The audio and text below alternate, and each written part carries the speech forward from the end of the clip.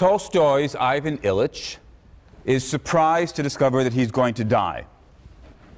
It's the sort of thing he's given lip service to, no doubt, over the course of his life. But when he finally gets ill and comes up to the fact of his mortality, that his body is going to sicken and eventually die, the fact of his mortality seems to shock him, seems to surprise him.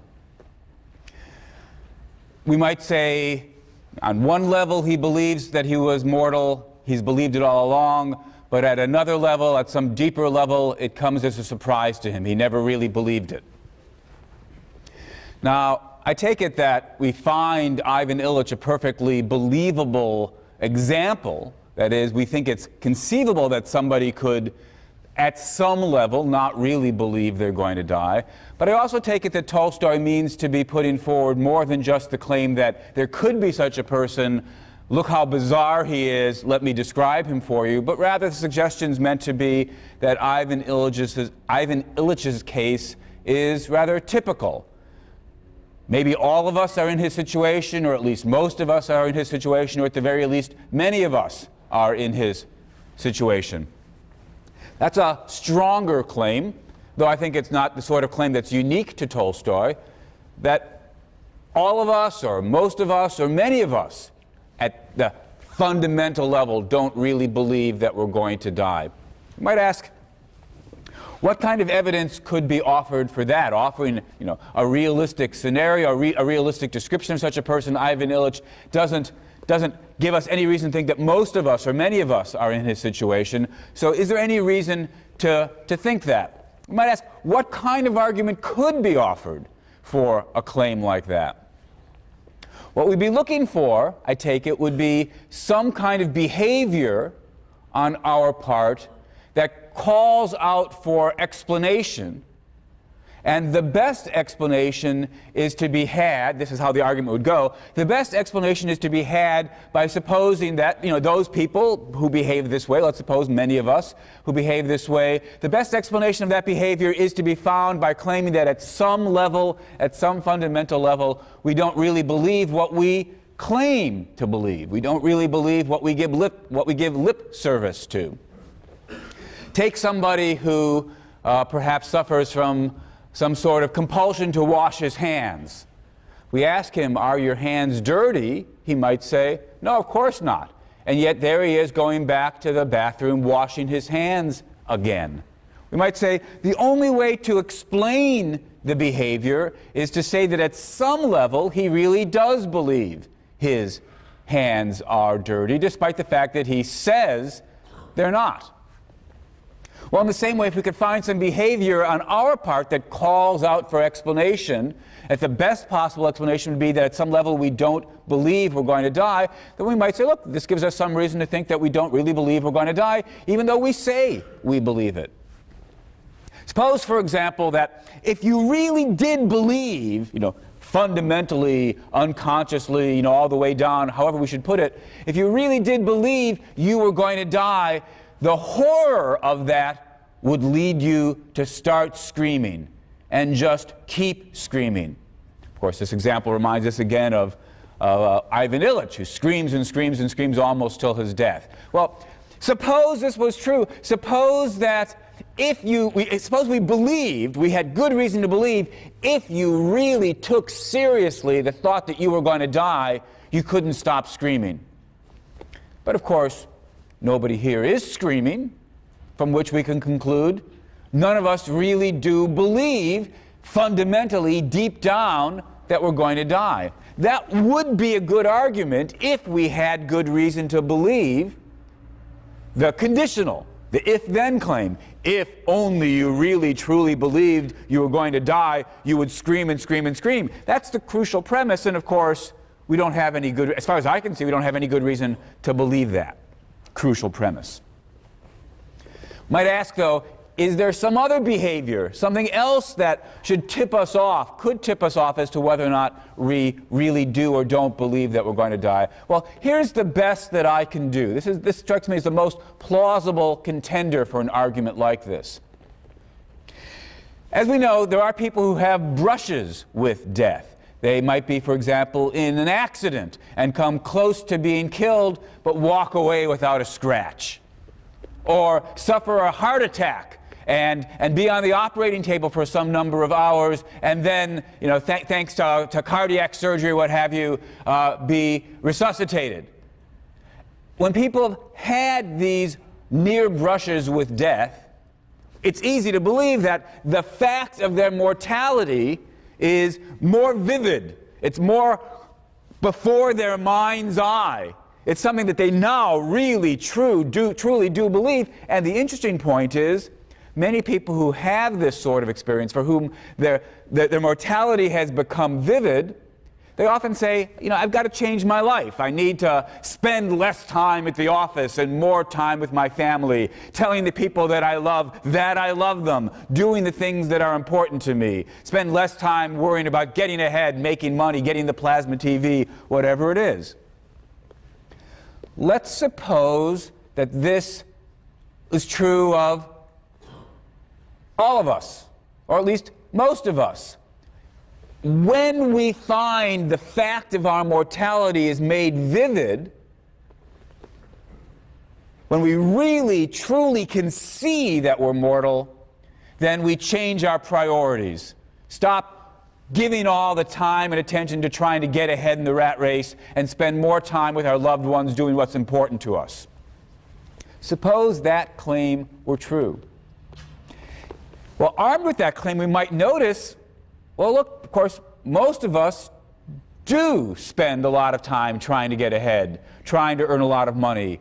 Don't spend the bulk of our time doing the things that we really, truly think are most important to us. Don't tell our friends, don't tell our family members how much they mean to us, how much we love them. What are we to make of that fact? Well, maybe the explanation is, although we give lip service to the claim that we're mortal, at some more fundamental level, we don't truly believe it. The belief's not vivid for us. We don't believe it all the way down. Well, this is an argument, at least it seems to me, that has some chance of being right. I'm not at all convinced that it is right, but at least it doesn't seem to be the sort of argument, unlike some of the arguments I've considered last time about, oh, nobody believes they're going to die because you can't picture being dead, what have you. This argument, I think, has some possibility of being right. It does seem as though people who have brushes with death change their behavior in significant ways. The fact that we don't behave in those other ways gives us some reason to believe that perhaps at some level we don't completely or fully or fundamentally believe we're going to die. As I say, I'm not sure whether that argument's right, but at least it's an argument worth taking seriously. Let me turn now to a different claim that sometimes gets made about death. This is the claim not that nobody believes they're going to die, that's the one we've been talking about for the last lecture or so, but instead the claim that everybody dies alone. This sounds like one of those deep insights into the nature of death. It's got that kind of air of profundity about it that philosophy is thought to have or aspires to have, that everyone dies alone. This is telling us something deep and important and interesting about the nature of death. Now, as it happens, this is one I'm going to be completely dismissive of. I think, as far as I can see, that the claim we all die alone, however we interpret it, just ends up being implausible or false. I give it such a hard time each time I teach this class that I'm often tempted to just drop it from the discussion altogether. Even though, if you've done the reading of the Edwards paper that I signed, you have a series of quotes from Edwards in which people say things like they die alone. I sometimes come away after this discussion thinking, why am I wasting our time? Nobody really believes this, that we all die alone. And last year I was virtually ready to drop it.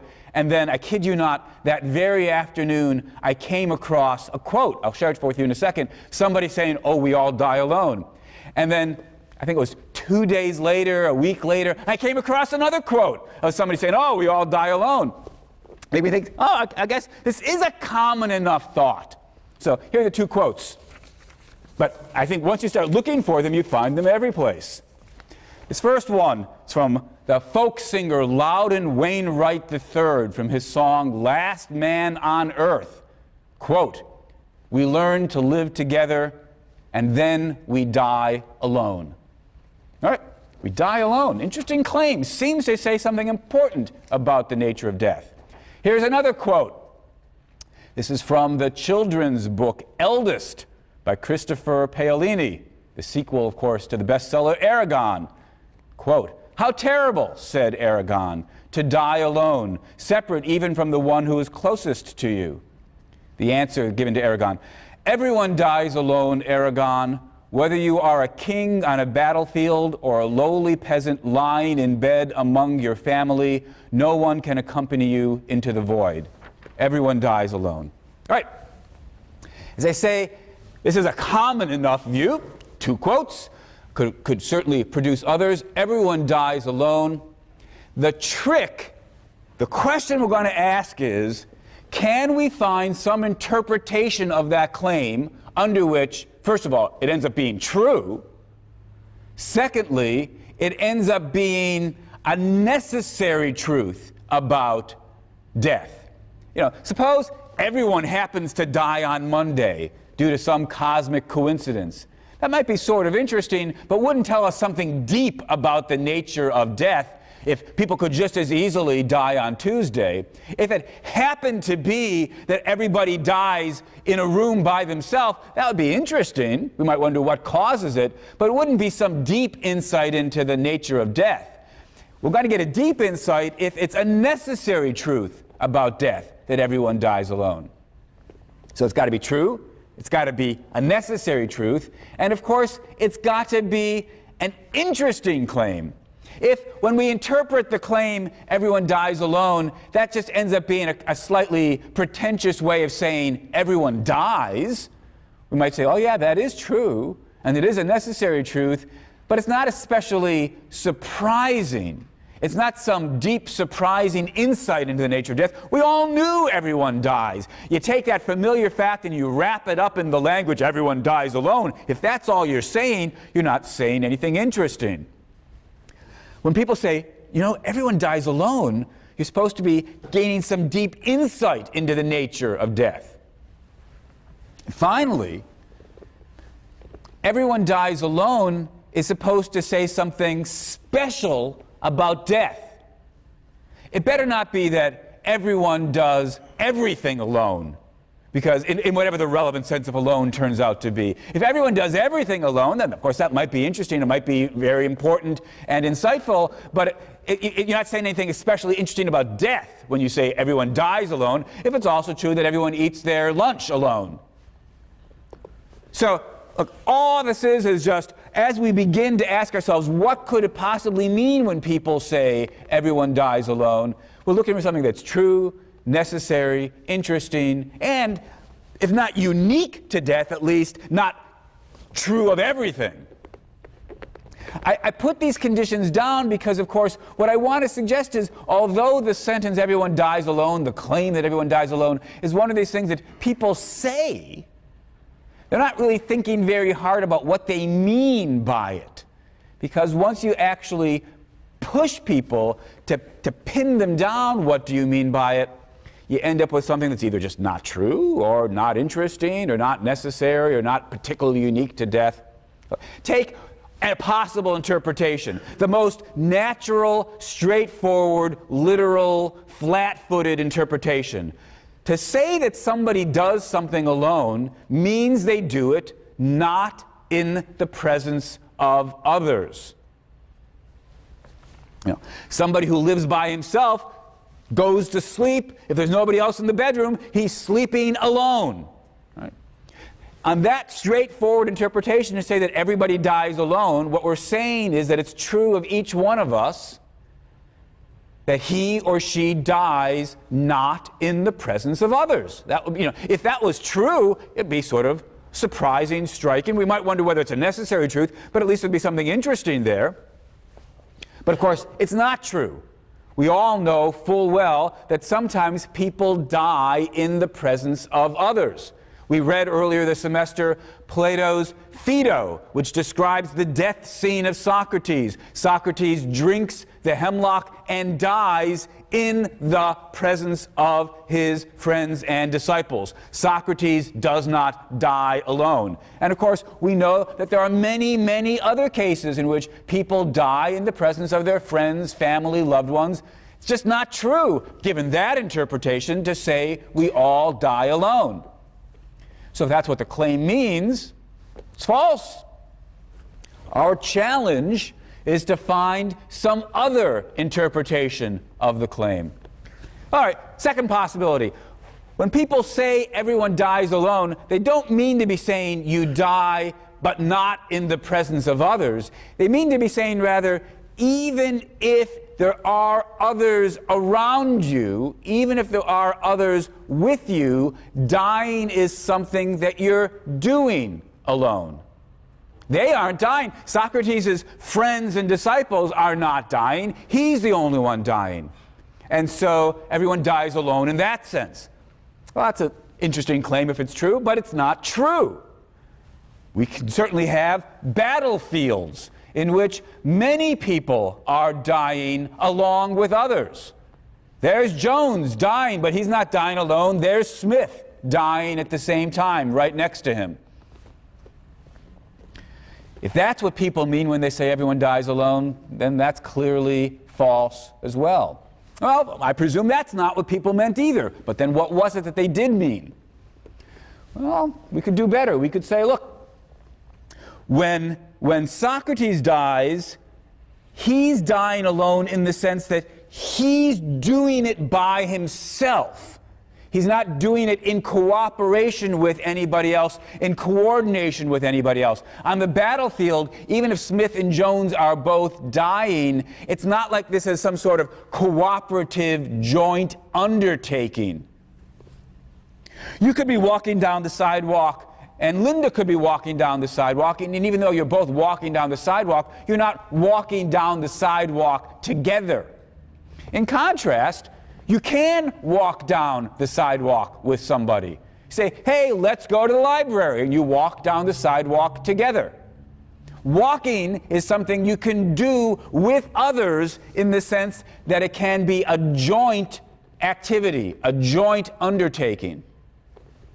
Perhaps the claim then is that dying is not something that can be done in that way as a joint undertaking. Even if you're in a room or a battlefield where people are dying at the same time as you, to your left and your right, dying is not and cannot be something that is a joint undertaking. Well, that might be a proposal about what people mean when they say everybody dies alone, and if it is, all I can say is, again, it just seems to be false. Now, admittedly, dying as a joint undertaking is far rarer than dying alone. But for all that, we were looking for some deep insight into the nature of death. Everyone dies alone. Everyone must die alone. That's only going to be true if dying as a joint undertaking is impossible. But it's not impossible.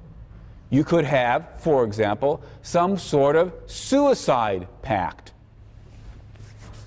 There have been cases, gruesome as they may be, in which entire groups of people drink poison together so as to die, not alone, but die together. Die as part of jointly dying, dying as a group.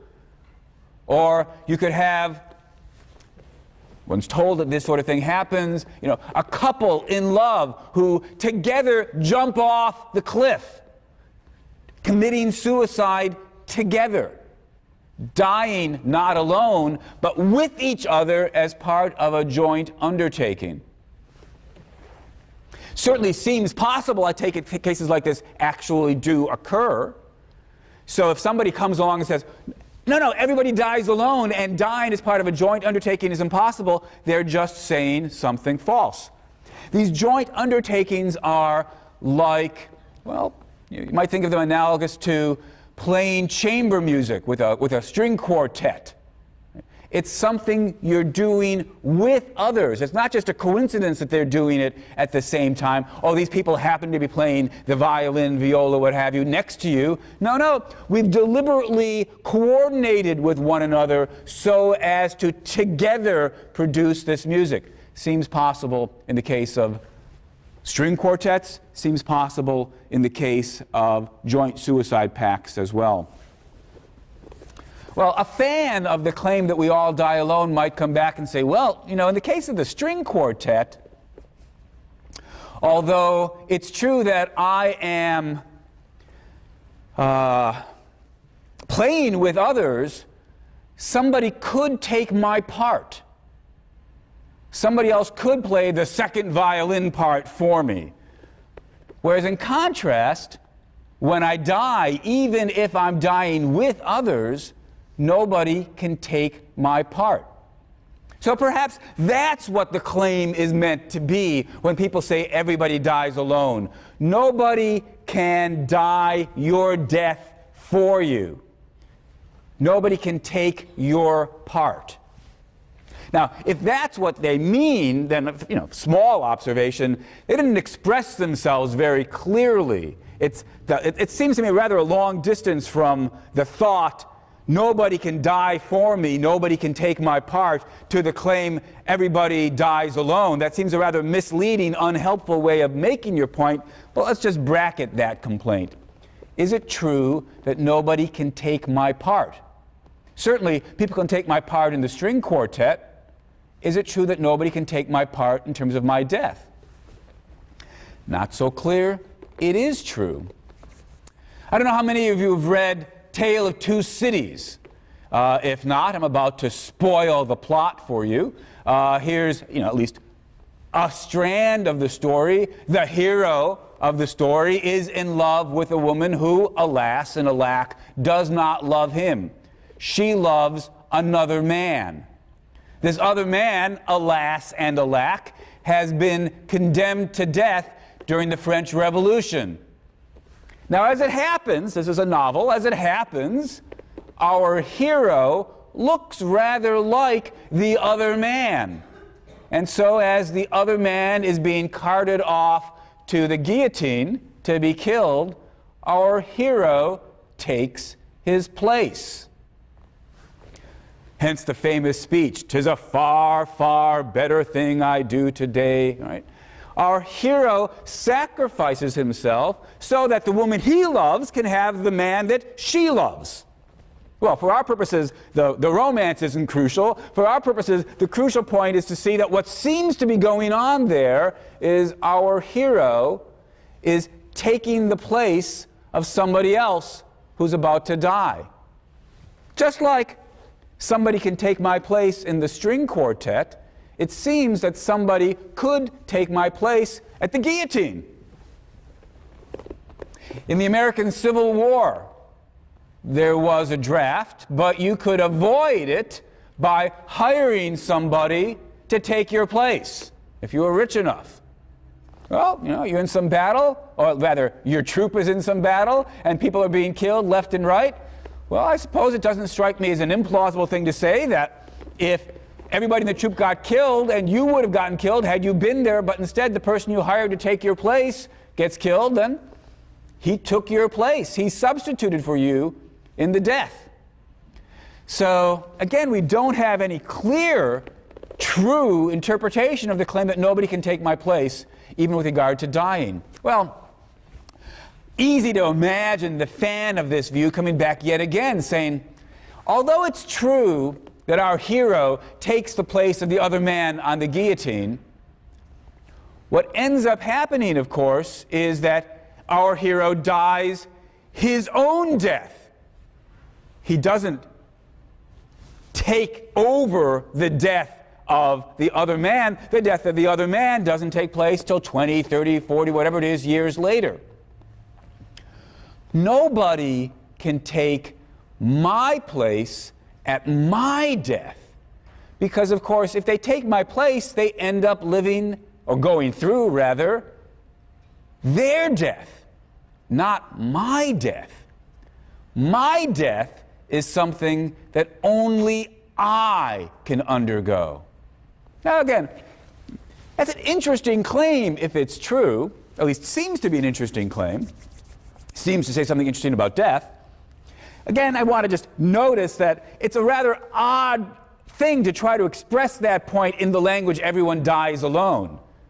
But just bracket that. Have we at least found something interesting, necessary, unique to death when we say, nobody can die my death for me. I am the only one who can undergo my death. Each of us must undergo his own death and nobody else's death. Nobody else can undergo their death for them. Somebody else's death for them. Well, that does seem to be true. And it seems to be a necessary truth. But we're not quite done. Is it saying something deep and interesting about the nature of death? Is it something fairly unique to the nature of death, that nobody can die my death for me? Actually, I don't think it is. Consider getting your hair cut at the barber. Now, of course, somebody else can take your slot. All right, there's somebody comes along and says, oh, I need to go to a date, I'm going to be late, would you mind my having your appointment, using your appointment? Say, oh, I'm willing to wait, it's okay, right? So you might say, in some loose sense, they've gotten your haircut. But of course, as it ended up, they didn't really get your haircut, they got their haircut. Think about haircuts. Nobody can get my haircut for me. I'm the only one who can get my haircut. If somebody else tries to get my haircut, they just end up getting their own haircut. Of course, it's not just special about haircuts. Talk about getting your kidney stones removed. Nobody else can get my kidney stones removed for me. I'm the only one who can get my kidney stones removed for me.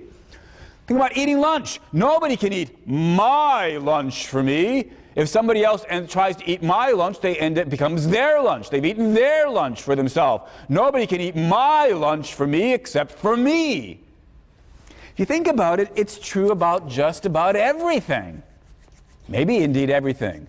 You emphasize the word my enough, nobody can do much of anything for me and still have it be my such and such. In short, even though it's true that nobody can die my death for me, this isn't some deep insight into the special nature of death. It's just a trivial grammatical point about the meaning of the word my. All right, remember where we're at. We're looking for interpretations of the claim, everyone dies alone. And by now we've gone rather far afield in the search for an interpretation of that claim, but we have not yet been able to find a claim and interpretation which is true, interesting, fairly special about death as opposed to trivially true about everything, and giving us some relatively interesting insight into the nature of death. I can't see it for the claim, everyone dies alone. At least not if we try to take these claims fairly literally, or take them to be sort of metaphysical claims about the nature of death. But maybe I've just been flat-footed here in thinking that this is some sort of claim about not being with others or things I do by myself. Maybe the claim we all die alone is intended as a kind of metaphor. It's not that we all really do die alone. It's that when we die, it's as though we were alone. It's like being alone. Maybe the claim we all die alone is a psychological claim, that the psychological state we are in when we die is similar to loneliness. It's similar to the feeling of being alone that we have in various situations. Now, that would be interesting if it was true. Is it true that when we die, we all die having this feeling of loneliness, or perhaps feeling of alienation? It's easy enough to imagine somebody who is surrounded by other people as he's dying, and yet for all that feels removed, distant, alienated from the others, feels lonely even in the crowd. Is that true of all of us? Remember, we're looking for a claim that makes it true that everyone dies alone. Is it true that everyone dies feeling distant and removed? Maybe it was true of Ivan Ilyich. Right?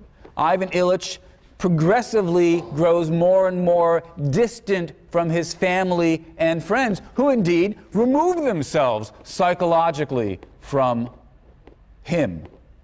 He faces his death with a feeling of alienation and being alone. It's a metaphor, but still an important insight into his psychology. Question we have to ask is that true of everybody? Is it true that everybody dies alone in this psychological sense? Doesn't seem to be true. First of all, just notice the obvious point that sometimes people die in their sleep, unexpectedly. They weren't ill, they just die of cardiac arrest while they're sleeping. Such a person presumably is not feeling lonely or alienated while he dies. Well, you might say, okay, what we meant was anybody who's sort of awake while they're dying dies alone. That's not true either. You're crossing the street, talking to your friend, engaged in lively discussion, so lively you don't notice the truck that's about to hit you. Truck hits you, you die painlessly and immediately. Well, were you feeling alienated and distant during your final moments? No, doesn't seem right either. So it certainly doesn't seem true to say that everybody dies feeling these psychological feelings of loneliness. Well, maybe what we should have to do is revise the claim yet again. Everybody who dies awake, realizing that they're dying, facing the fact that they're dying, we all, of whom that's true, we all die alone as long as we realize we're dying. That would take care of the sleep case, that would take care of the truck case. Is the claim true then? It would still be interesting if it was true, even given those restrictions. But it doesn't seem true then either. Again, just recall Socrates. Socrates is engaged in philosophical discussion with his friends, knows he's about to die, he's drunk the hemlock, he's sitting there saying goodbye to everybody, doesn't seem alienated, doesn't seem to be feeling distant and alone. It just doesn't seem true that everybody who knows they're going to die and is facing their death feels lonely. Another example of this is another philosopher, David Hume, whom we'll be reading end of the semester. We'll be reading his essay on suicide. Hume died, had an illness.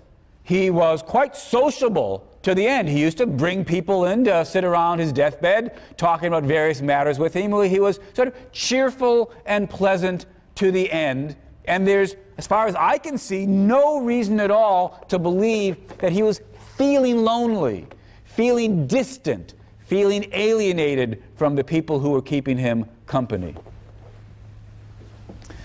So the psychological reading doesn't do any better as far as I can see. Well, maybe there's some other interpretation, and I invite you to reflect on the question. Is it true that we all die alone? Is there some way of understanding that claim where it's true, a necessary truth, fairly special and unique, if not altogether unique, at least fairly special about death, showing us some deep insight into the nature of death, as opposed to some trivial insight about the way the possessive first-person pronoun my works? I can't find it. So despite the fact that the claim we all die alone is one of these things that one hears, I think it's just nonsense. I think it's people talking without giving a moment's thought to what they meant when they said it. All right, where are we? For the first half of the course, we've been engaged in metaphysics, broadly speaking.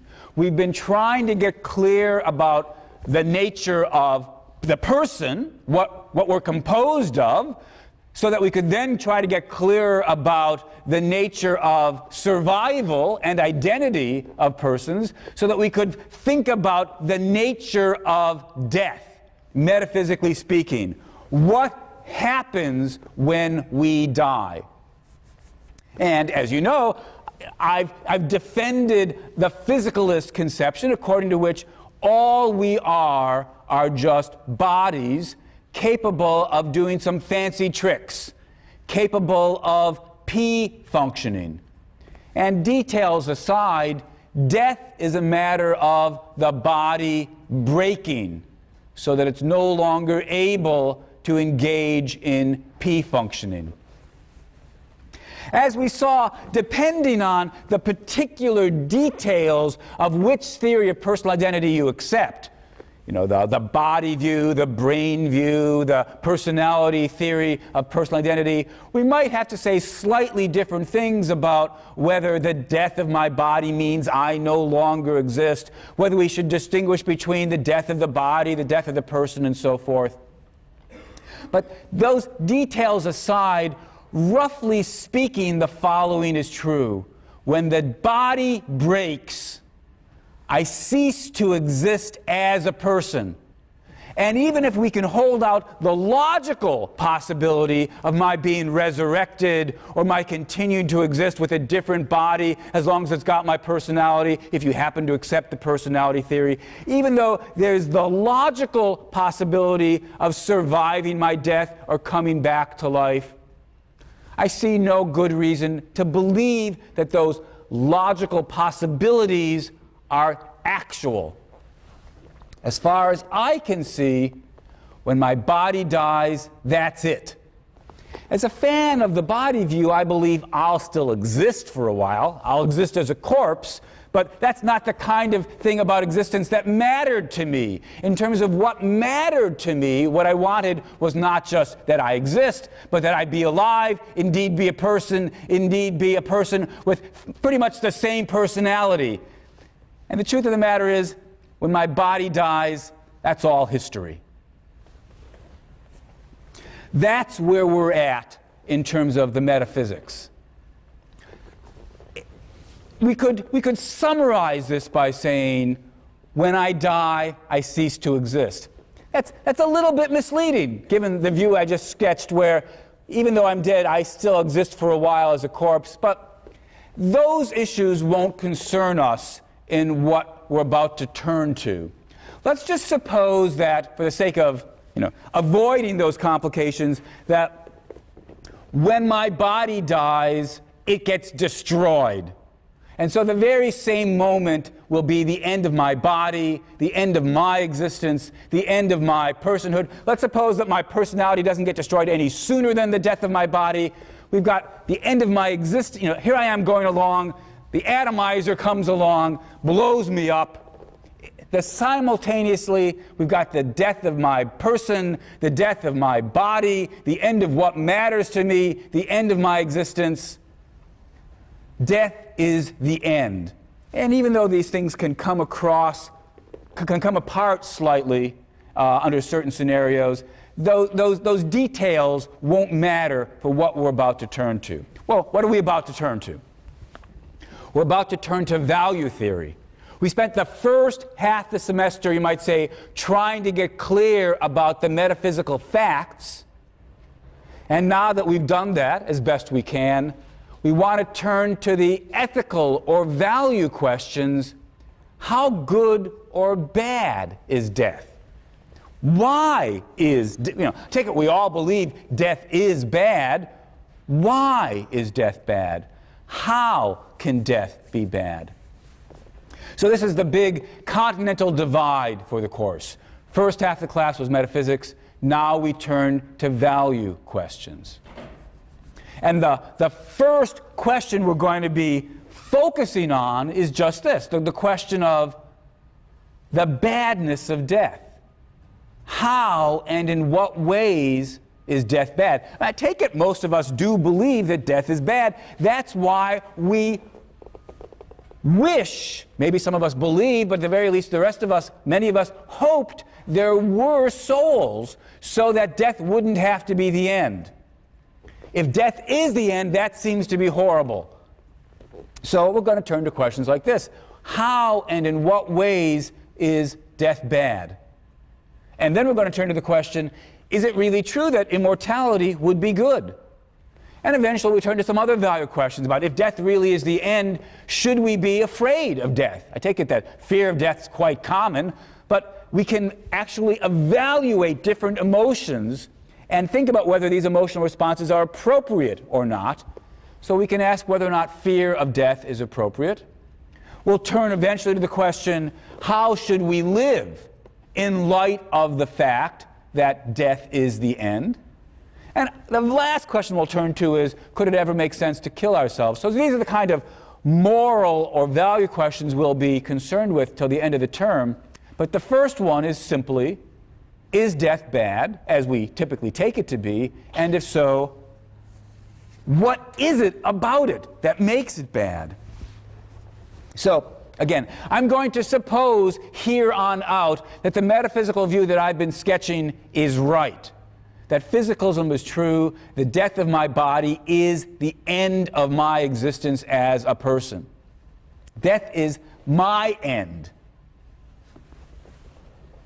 Well, if that's right, how can it be bad for me to die? After all, once I'm dead, I don't exist. If I don't exist, how can it be bad for me that I'm dead? It's easy to see how you might worry about the badness of death if you thought you would survive your death. And if you believed in a soul, then you might worry about, oh gosh, what's going to happen to my soul after I die? Am I going to make it up to heaven? Am I going to go to hell? You might worry about how badly off you're going to be once you're dead. Question makes perfect sense. But it's often seemed to people that if we really believe that death is the end, and that's the assumption that I'm making here on out, if we really believe death is the end, how can death be bad for me? How could anything be bad for me once I'm dead? If I don't exist, it can't be bad for me. Well, sometimes in response to this thought, people respond by saying, look, death isn't bad for the person who's dead. Death is bad for the survivors. John's death isn't bad for John. John's death is bad for the people who loved John and now have to continue living without John. John's death is bad for John's friends and family.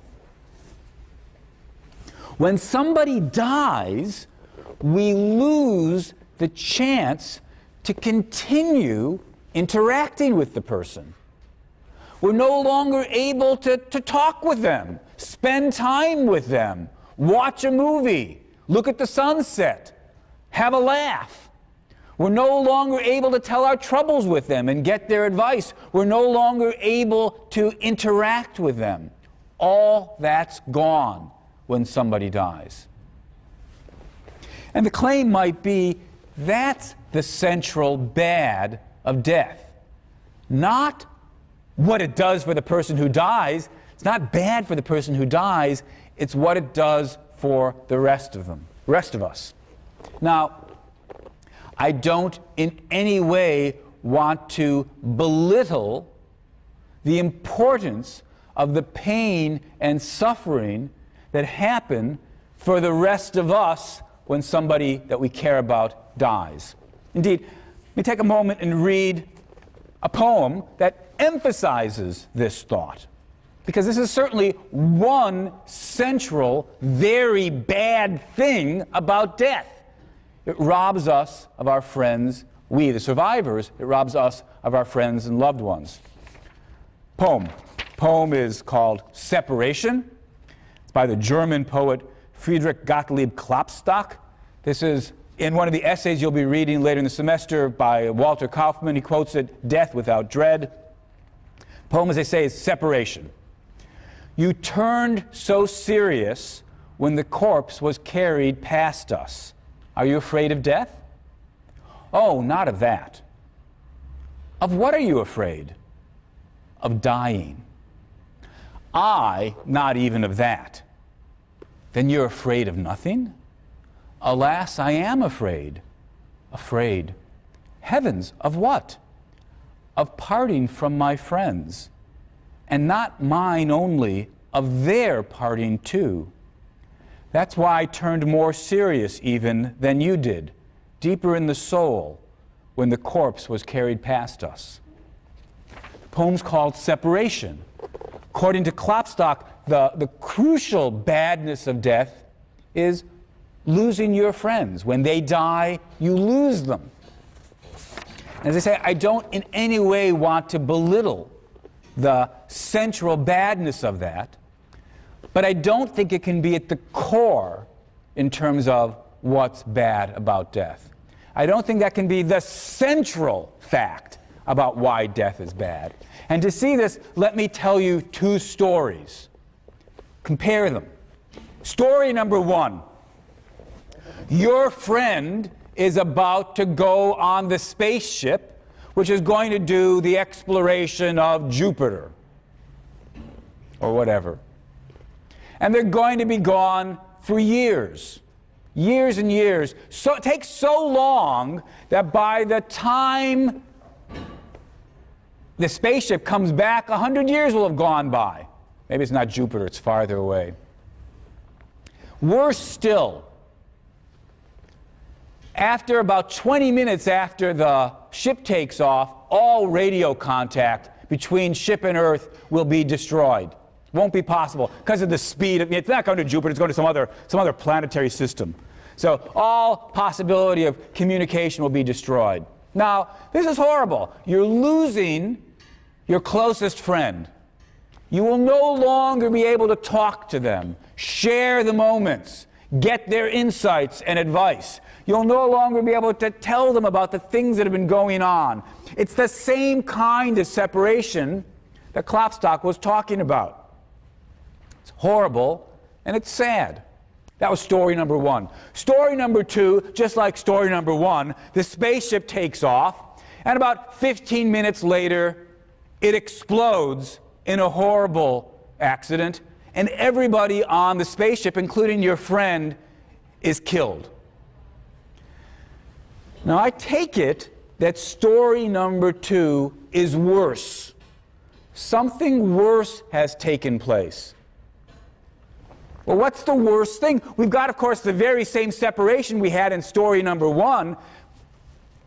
I can't communicate in the future with my friend, they can't communicate with me, but we had that already in story number one. If there's something worse about story number two, and I think it's pretty clear there is something worse, it's not the separation.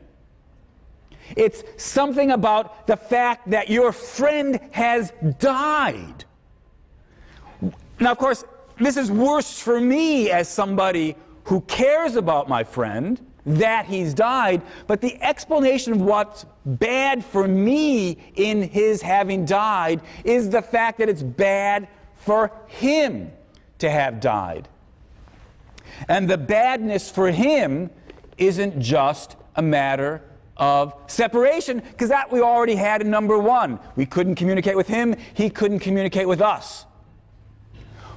If we want to get at the central badness of death, it seems to me, we can't focus on the badness of separation, the badness for the survivors. We have to think about how is it, how could it be true that death is bad for the person that dies? That's the central badness of death, and that's the one I'm going to have us focus on. How could it be true that death is bad for the person that dies? That's the question we turn to next time.